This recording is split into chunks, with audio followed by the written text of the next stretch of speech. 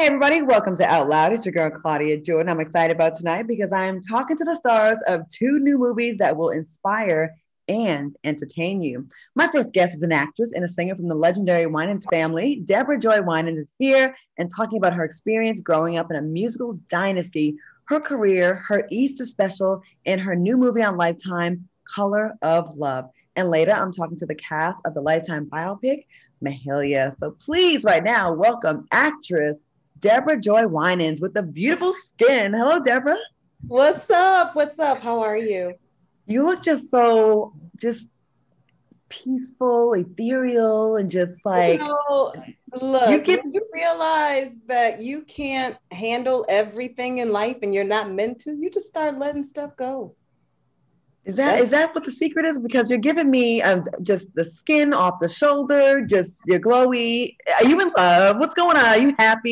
You look extremely I'm happy. very happy. I am very, very happy. I just celebrated 8 years with my husband. 8 years. Wow. And being able to do what I love and be supported by the man that I love with my brothers and my mom and my dad, life is good. Now, 8 years. Okay, so a lot of folks that are married, they're not in love, right? So that's why I even had to ask. Like they go through like highs and lows. Can you give the listeners, the viewers, our audience right now, what's a tip to keep that in love feeling going? Because I hear it comes and goes. You know, you need a basis of a friendship. And that is what we can always go back to. Like, he is literally my best friend. We were best friends before we even started dating. And so I think that foundation of a true friendship is something that has kept us, but it's also work. You can't just give up when you don't get your way. You have to learn to compromise. It's not just about you. If it was, then you wouldn't have tied yourself to someone else. It is about the two of you and how you guys can make things work. So 8 years, I've never made it past four. So is the 7 year itch thing, is that a thing where you like look at them, you're like, I'm kind of tired of you? Is that a thing? I have not felt that yet. I honestly, I did not dream of how in love I could be with my husband the way that I am today. I thought I loved him the most when we got married. Mhm. And the way I love that man now it's indescribable.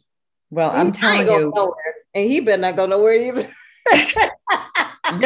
you can just tell when someone's just in a good, happy place. Like before you even mentioned or talked about it, like you just, like I said, I'm like, what's going on? The glowy, you're just radiating. You really are. Thank you. Thank you. I appreciate that. I receive it. Okay, good. So what y'all do for Easter? What are the Winans? How do y'all celebrate the holiday as a family? Girl, it's too many of us to always. Is too many. So what we've tried to do is every other Thanksgiving get together, have a family reunion. We'll go to Destin, Florida, and we'll rent like three different houses because it's a lot of us. And, Right. and we'll just spend the week together, Saturday to Saturday, and we will cook together. We will laugh together. This last Thanksgiving, we started singing together. That was the first time we had ever done that at a family reunion. People think we just sit around and sing, and that was never the case. We sang in church, but we didn't just get together at different homes and sing. We just didn't do that. But we started doing it last Thanksgiving, and it's just lovely. It's fun. It's rambunctious. It's loud. It's crazy, and it's a bunch of singing, and it's a bunch of cooking, and it's a bunch of eating. That sounds like fun. Like Oh, I it want is. in. I want in. Oh God, it is so much fun. And I'm a family girl. I always have been. So I treasure getting together with my grandma, my aunts, my uncles, my brothers, my cousins. It's a lot of fun. Speaking of fun, you recently co-hosted the Easter special, Our Own Easter, with your uncle BB Winans and your aunt Cece Winans. She performed, which is amazing. What did you enjoy most about working with them and being a part of this special? Oh my gosh. I never in a million years did I think I'd be able to share the stage with my uncle in that way. Mm-hmm. That was amazing to me. I was so honored to be asked. It was such a privilege. And then I got to sing a song with him, a song that he and Cece, became who they were off of. that was a monumental moment for me. And then it was just fun. You know, I'm a family girl. So when I got the call to do that, I was like, heck yeah, are you kidding? Right. And we had a blast. We had so much fun, and we shot during COVID. And so everybody was extremely careful, always had a mask when we weren't working. But we, you know, you don't need much when you're with the people you love. And we didn't need a lot. And we had a really, really good time. And I think it showed. Absolutely. Now, you mentioned a little bit in your first big role, you played your Aunt Cece in the Lifetime movie Whitney. So, what was that experience like for you? And did you get a chance to know Whitney Houston? Did you get a chance? And I absolutely met Whitney. I was around Whitney quite a bit growing up, and then a little bit in my later years. And she was lovely, just lovely. What was she like in real? Like, you know, we hear different things. She was fun. That woman liked to have fun, and she was kind, and she made jokes. It was just a really good time whenever she was around. And so being able to portray my aunt in that film was a very nice moment. You know, I called her to kind of get a little bit of insider information on her and Whitney's relationship, just to sort of add that layered effect of this character in the film. And it was really, really great. I think the biggest challenge for me when playing Cece was when I had to do the musical portion, which was born for the B.B. Winans story. And of course, you can't tell his story without Cece. And the pressure I felt trying to sound like her and be like her. Oh my God, Claudia, I almost took myself out. I was going to ask, like, it's one thing to play someone that's not around or you don't know, but to play someone that's not only family, is with us and could give you critique. Girl. That's got to be nerve-wracking, like, oh my God, they can totally cuss me out there. I'm like, So. It was insane. And I remember I got to a point where we were in rehearsals and we were going to do a workshop. And I just felt like, and it was all in my head. That's what you start to realize. All this stuff is in your head, because at no point did anybody tell me that I wasn't doing a good job. And I said, if people come, they're going to see my last name. They're going to know I'm related. They're going to expect me to sound just like her. And there's a reason why there's only one Cece. And oh my God, I'm going to fail. And I remember calling her and I said, I just can't sound like you. And this is so hard. And she said, you're not supposed to sound like me. She said, Joy, be you. She said, we already look alike. We already have very similar tones because it's in our DNA. Now be you. Do what you do and let that come to life. And there was such a release when she said that. I can't be her, so why am I going to keep trying? I have to figure out who I am in this role. I already have the essence of her. I already look like her. And even during rehearsals, Uncle BB would just laugh sometimes and say, girl, you have no idea how much you act like Cece. Really? And so it was already in me. And I was tripping out for no reason. So that was just, you know, you learn how to let go, you learn how to move on and do your best. You always just do your best. That sounds like a good life lesson, not only for that role, but just in general, you know, letting go and doing your best, because it's a lot of times the drama is in our heads, right? Like she's not even the one tripping, you were. We create so much in our heads, and it's really silly because at the end of the day, you can only control so much. So why do you allow yourself to have all of this anxiety over things you can't control? It's going to be what it's going to be. That's life. We're going to be faced with choices daily. That is life. It's going to be hard. It's going to be easy. It's going to be great. It's going to be rough. But that's what life is. So don't get stuck on the things that you can't change. It's got to let it go. It's like, all right, well, God, I hope you work that out because I can't do it.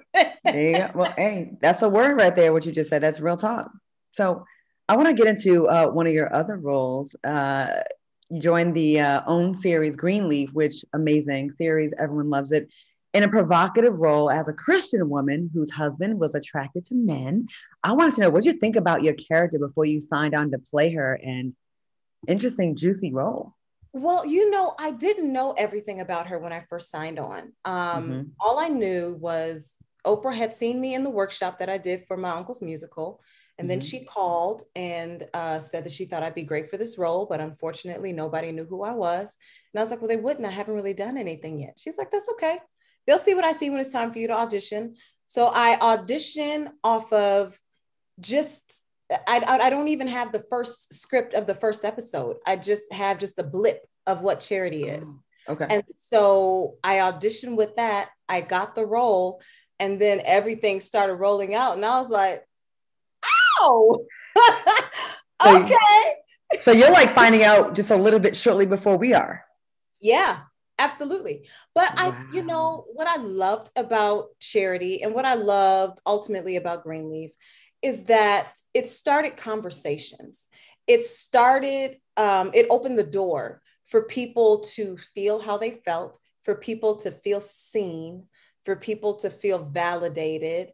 And really, it just opened the door for more love. And I think that's what Charity was missing. Charity felt invisible. Charity felt hurt. Charity went through a lot of traumatic experiences. At the height of her pregnancy with twins, her husband tells her that he likes men. And so what do you do with that? She ends up losing a baby, and then she has a baby, and then they get a divorce. And that was ultimately her best friend. And now he's gone. And then you still try to keep going and soldier on because that's what you're taught in church. You just keep going, you keep moving. No, you got to take time. You got to take time to grieve. You got to take time to deal with the trauma that is happening in your life so that you can heal. You cannot just go around it. It's still going to be there. So you got to get through it. And ultimately, I think we saw a young woman that went through a lot, and she came out on the other side and she really went through it. She took the bad falls. She made the mistakes, but she got back up. She was a fighter. And I think at the end, you saw a woman walking in all of her truth and her power and her Black girl magic and not taking anything from anybody. And I love that arc. Do you think your show, Greenleaf, changed the way Black Southern Christians are portrayed on screen? Absolutely. I think that of course, we had a lot of drama, but I think that we allowed people to see a full family, a beautiful family, a family of all shapes and sizes and color, a family that deals with real things that happen in real life, things that people watching can really, truly relate to. And then you see them in all of their flaws, still understanding that they do love God and that is their foundation. And no matter the mistakes that they make, they always go back to that foundation. They always go back to that prayer. They always go back to, okay, God, I've messed up, but what can I do now? What would you have me do now? And I think that's a beautiful depiction of a true Christian family because we're flawed. Stop acting like you ain't. Thank you. Amen. Okay. So you are flawed, and that's okay. And the sooner people accept that we're not expected to be perfect, the better it can be for all of us. Speaking of perfect, I mean, this woman to me can do really no wrong. Miss Oprah Winfrey, what was it like? We have like a quick minute before we go. What's it like working for Oprah and with Oprah? And is it intimidating? But you said she called you and she's like, you gonna, I see. No, it wasn't intimidating at all. She's amazing. She's absolutely everything that you think she is. She's so fun. She's endearing. She's loving. She's huggable. And she gives you jewels and gems throughout the day if you just listen. She always said, love is in the details. I was like, well, you watch everything? She said, I watch everything. And yes, I get tired. And yes, a lot is going on, but love is in the details. And when I love something, I make sure I watch everything and make sure I have a close eye. I was like, oh, okay. Wow. You just learned so much from her. She's amazing. Wow. Thank you for sharing that. So we're going to take a quick break. But when we return, Deborah Joy Winans is talking about her heartwarming new movie on Lifetime and so much more. Stick around. We'll be back with more Out Loud on Fox Soul when we return. Back with Out Loud. Now, if you want to see more Fox Soul content, subscribe to our YouTube channel. Make sure you hit that notification bell to get all the best updates on new videos and live shows. And don't forget to hit that thumbs up button and tell us how you really feel in those comments. I'm talking to the beautiful and talented Deborah Joy Winans about her new Lifetime movie, Color of Love. So let's get into that now. Last year, well, we're going to get into that in a second, but last year, you and your husband, Terrence, were featured on the docuseries Black Love. Now, were you nervous? I know people get nervous sometimes about sharing their personal life on television. Were you nervous about that or no? Absolutely. I'm not one to really show all of my inner life, my inner circle. As an actor, I feel like the less you know, the more you can truly see me in all these different roles that I'd like to play. But when they asked us, Cody and Tommy, my husband to me is he's so brilliant and he has so many gems to offer. And so I was like, if we do this, it's going to be you talking the most because I enjoy hearing you talk. And I think that you have a lot of wisdom that you can share with other people. So I was nervous, but I ended up thinking that it was for the best. And I hope so. I think it helped people. You totally light up every time you talk about him. I really like him. I can tell, you're you literally, I'm watching you just light up at the mention of him. He's my dude. He's everything. And he allows me to be me. And he embraced my flaws before I did. And he showed me how incredible that I could be with them. And so that's, to me, outside of giving my life to the Lord, this is the next unconditional love feeling that I've ever had. And he's the best. We have a YouTube comment from Nessa. She says they are a beautiful couple. Now, can we expect, could it be something that could possibly be in the works, a full Joy and Terrence reality show in the future one day? Would you share this love and show us the way, Queen Mother? Show us the way. Look, I do not claim to have all the answers. You just got to go through life day by day. I mean, could it be in the works? Perhaps. But he's an attorney and he's working really hard. We both work really hard. And I think the next thing that we'd like to do is try to expand our family. I think that's the goal. Okay. Yeah. Okay. I really want to be nosy and ask more because the glow is giving me, okay, but I'm going to say I'm going to mind my business right now. I'm going to mind I get in trouble with this. So funny. I'm going to just mind my business right now and not get in trouble, but okay. We really want to. I think that's going to be our next step to try to get some little people up in here. So we'll see. Okay. I'm claiming it. Tonight's the night. Tonight's the night. Well, it can't be tonight because he's not in Canada. Oh, yeah, you get in trouble if it happens tonight. Okay, yeah, we're gonna unclaim that then.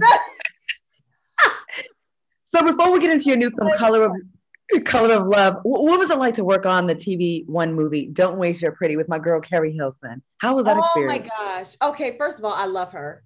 She awesome. Is absolutely the best. I did not go there expecting to meet forever friends. We were at the height of the pandemic. I was pretty nervous, but the production company really made us feel safe with all of the testing that we did. And then the very first day, I was just like, oh, you're a real one. I love her. She is funny as all get out. And just the sweetest person that you could meet. And so I had a lot of fun. Kind of pulling her out of her shell on set. That was a lot of fun. We found out we love the same kind of drinks. Oh, what drink is that? What drink is that? Oh, it's got to be a Hendrix-based drink. Okay, Hendrix-based. Hendrix is fantastic. We do love the gin. And so we had a really, really good time. I thought the story was really great. I thought being able to see these beautiful Black women in their pain, being vulnerable, but also in their strength and just taking the lead and doing what they have to do, I thought was fantastic.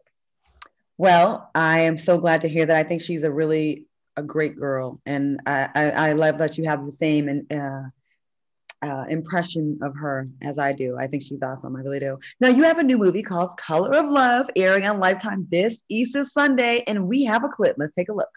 Okay. Adopt us. If that works for you. And for you too. We're good with it, Mom. Are you sure, baby? I mean, it kind of works out perfectly. We're the same ages, and It's a no-brainer. I love that the subject matter. So this film is based on a true story.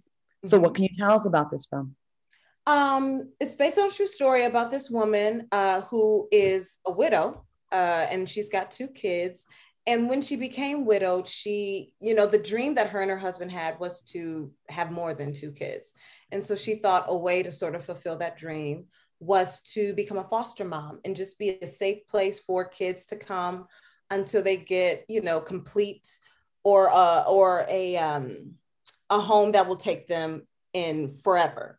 And so she was just a temporary place. And these 2 kids have made such an impression on her. They end up coming to her house 3 different times. So number one, that was just a huge red flag, because you shouldn't come to temporary housing 3 times. What's happening? Where are you being placed? And why is it not working out? The foster care system is really a mess. And I learned that it is very hard for young Black boys to be fostered. The statistics of them getting out are very low. And when they do age out, they end up on the streets or in jail or dead. And that's a problem. That is a problem. And the fact that we haven't really gotten into the depths of this problem is horrifying to me, because there are kids falling through the cracks every day. And so this woman decides that she, these kids fit in her home. They love her children. They love being there. She wants to adopt them. But because, it's interesting, white people can adopt Black kids and there's no question. But when a Black woman wants to adopt these 2 white kids, she's not fit. Well, I wanted to ask you, we rarely see movies where a Black family even helps young white people, not even talking about adoption, but even helps, right? So why is this such an important message? Because it's rare. We don't see it. It's very rare, but I think that's the problem in the world today, Claudia, is that love has become rare. And that doesn't make any sense. And if we could just get to the basics, which is love, then we could move forward in so many different ways. This film is important because it's not about the color of anybody's skin. It's about these kids. And if you actually put these kids first, because they haven't had a decent home, they're not fed properly, they're abused, they're not cared for, but you make the color of my skin more important than them getting what they need, that's backwards. The system is backwards because it lacks love. Love is so rare these days. And I hope that this film allows people to really feel love and see that love wins regardless. Don't stop your pursuit of love because, your boyfriend may think that it's, a lose-lose battle. Your mother may not be on your side. The system is certainly not on your side. And that's what I loved about this woman. The closest people to her were not on her side, yet she continued because she had the love. And the love will always win. It will. Well, in this next clip, Monica decides to start the adoption process. Let's take a look at this. Do the kids, all of them. And we decided to start the process to formally adopt them. What do we have to do? I don't even know how much this is going to cost, Stephanie. I know this is what has to happen. Wow. Oh. But what can audiences of all races walk away with after watching this film?